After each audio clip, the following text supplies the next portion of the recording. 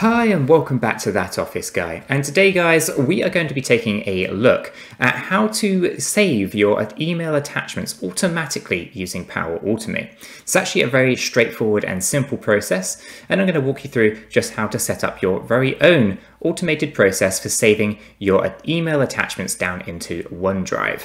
If you do find this video useful and informative, please do go ahead and hit that like button for me. I really appreciate it. And if you're new to the channel and you're not yet subscribed, do go ahead and subscribe. By subscribing, you will be kept up to date with all the various hints and tips that we do here at That Office Guy. Right, with that said and done, let's jump on over to the desktop and take a look at how to set up this automation. Fantastic. So here we are just on the desktop, and the first thing that we need to do is actually just head on over to office.com. Once we're on office.com, you'll be presented with all your various files, etc. that you've been using, and the app bar on the left-hand side. So the first thing that we need to do is actually just go ahead and find the Power Automate.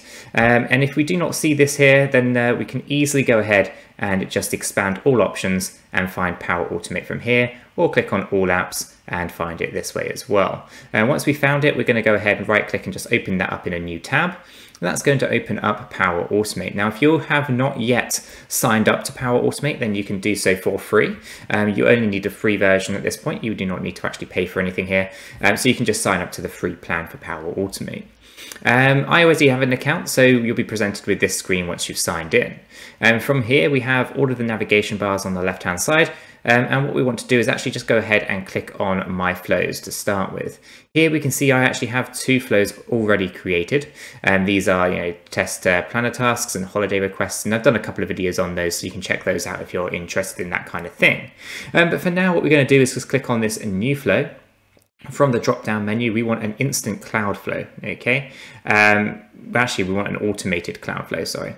Okay, so this one here would be if you wanted to push a button for it to work, but we want something that's automated. So we want automated cloud flow. We're going to go ahead and click this. That then comes up with this basically wizard. And we're going to give this a name. So we're going to say save files from emails. Okay, and then what we're going to do is we're going to search for email. And the thing that we're looking for here is when a new email arrives, okay? And there's a few different versions of it. So obviously we have version 2, we have a version 3 here, and you can click this little button and it'll show you what's going on. So basically it's a limitation of 50 megabits per second. This one's the same. So I'm going to use the V3. Obviously it's the latest version, so I'm just going to go with that. And what I'm going to do is I'm going to go ahead and click Create. Once we do this, it's going to basically connect to your Outlook emails. Now, if that hasn't, it will create that connection for you. And once it's created that connection, you'll be able to see what folder you want to monitor within your email inbox. Okay, so I'm just going to go with the inbox, but you can click on the little folder icon here. I'm just going to close that off. And this allows you to look at various different levels, right? So if you've got a specific folder that you want to monitor, then you could just choose that specific folder. But I'm just going to say the entire inbox for now, and that's fine. The other thing that we need to do here, guys, is actually just select from this advanced options is the attachments. It has to be an email with an attachment, okay? Because that's ultimately our end goal here. We're going to monitor all emails that have attachments, and then we're going to save them down, okay? And again, you could get more advanced with this. I'm going to keep this tutorial very basic. But if you wanted to, you could check later on in various different stages here the types of email attachments that you might want to save. So for example, you only might want to save PDF files or Excel files, and in which case you can do that by looking at the extensions, okay? But what we're going to do is just make sure that it includes an attachment. Yes, only with attachment. I'm going to click yes, okay, and then I'm going to close that down. So now we have our trigger. So when a new email arrives with an email attachment, then we're going to ask it to do something. So the next thing that we want to do is basically go ahead and add in the OneDrive. So I'm just going to go ahead and go File, OneDrive for Business. We're going to want this one. And then what we want to do is create a file from, ultimately our email. So we're going to go ahead and create that file. This is going to then sign into OneDrive for Business, and then it's going to ask me for a folder path. So I'm going to click on the little folder here. We have the root directory. then we can just go in and see there's nothing else other than that root directory for my particular OneDrive. So I'm just going to shoot on back and click on root. So root is now the path that's gone in there. The file name, now what I'm going to do is I'm going to see the dynamic content over here on the right hand side, and what I'm going to be looking for specifically is the attachment. Okay, so the name of the attachment. So I'm going to go ahead and do that. And what that's going to do is it's going to say for every single attachment, we're going to have an apply to each attachment, and then we're going to save a file for every single attachment that's in there. Okay, the file contents, okay, is also the attachments content from the dynamic content window here. So if you do not see this, it might just appear like this. You have to just make sure you click on add dynamic content, and then you'll have this box appear. By default, Power Automate will identify that you're looking for file content and try to narrow the search down. So in this example, it's very straightforward because we've only got, basically one trigger and then one event. It's going to save down all of the attachments. So I'm going to basically add in the attachments content. Okay, so we're creating a new file. Okay, and basically it's inside my root directory of my OneDrive. It has the attachment name from the email, and we're going to add the contents of the attachment into the new file that's being created.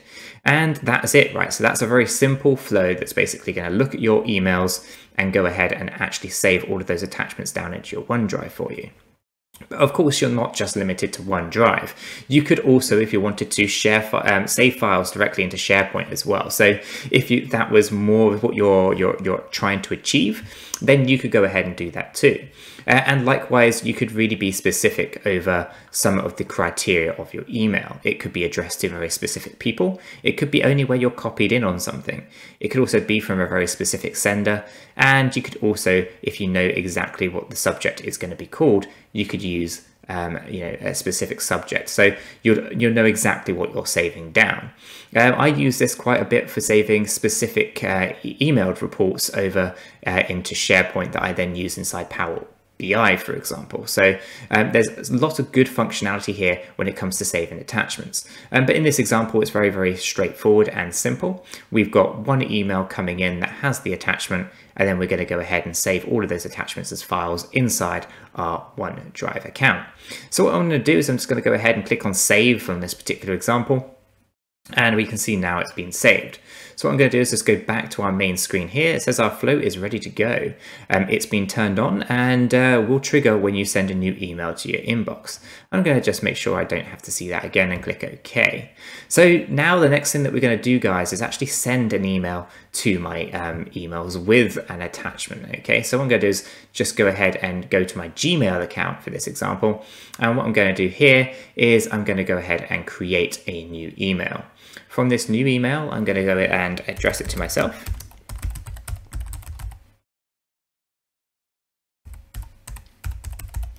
I'll give it a test subject, and then what I'm going to do is go ahead and attach a file. From here, I'm going to go ahead and find a specific file that I'd like to save. So I'm going to go and find something from one of my other accounts. Bear with me 1 second. I'm going to go ahead and attach this into my email, right? So for all of my crypto assets, I've got an XLSX file, and I'm going to basically send this in. So I'm just going to say another test in the body there. It doesn't really matter. And once I'm happy with all of that, I'm going to send that, and then I'm going to go ahead and monitor my email inbox just here, make sure it arrives at this particular end as well. So in here we can see that this is my general, my regular inbox, and we've got loads of various different things. Here we can see that we have that test email just arrived. So what I'm going to do is come back to Power BI, and we're going to just refresh all these flows. Here we can see that actually it was successful. So I'm going to come into here. That's going to then show us what's actually gone on. So we've had the email arrive. We can see that. We can come and have a look at what's gone on here. It's actually created a file. It's called cryptoassets.xlsx. We have the file contents. And what we can now do is actually head back over to our Microsoft Office, right? office.com. And we're going to go ahead and find our OneDrive account here. We're going to go click on OneDrive. That's going to load that up, and we're going to see if this has come through as expected. And there we go. About 1 minute ago, we've had Nick Crypto Assets has been saved directly into our into our OneDrive account. So very straightforward and very easy to do, guys. But again, you can obviously make this a more advanced as needed.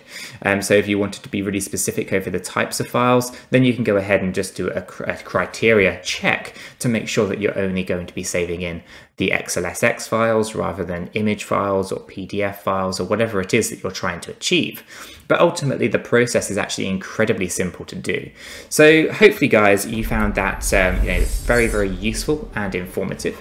If you did, then please do go ahead and hit that like button for me.